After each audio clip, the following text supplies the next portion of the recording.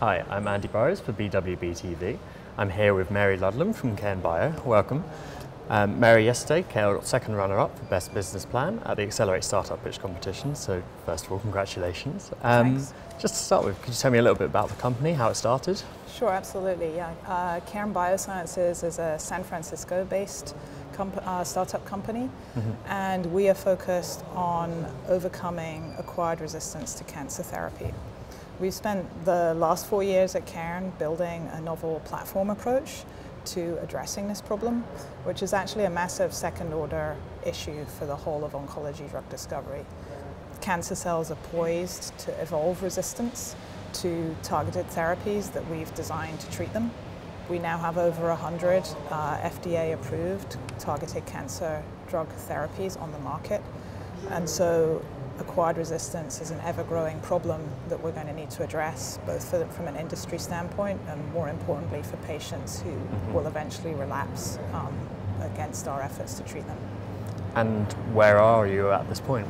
At this point, we've spent the last 3 years or so using non-dilutive funding, approaching $8 million of non-dilutive funding from the NIH, NSF, and also biopharma collaborations, to build up our platform, which is a technology-enabled platform comprising advances in synthetic biology, cutting-edge advances in microfluidics, and also an analytics component.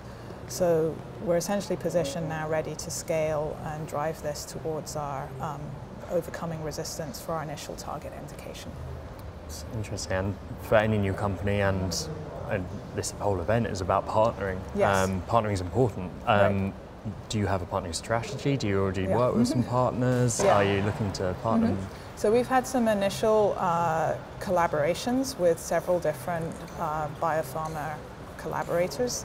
And part of the reason for attending this event was to indeed leverage the partnering system, connect with new people with stated interests in this therapeutic area, and assess the appetite that they might have for working with us. And that's been a productive exercise the last couple of days.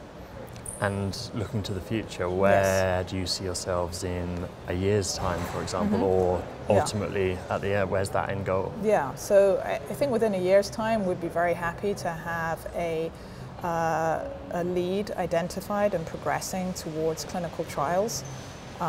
We're hoping to have a phase 1 ready compound towards the end of 2020 or maybe early 2021.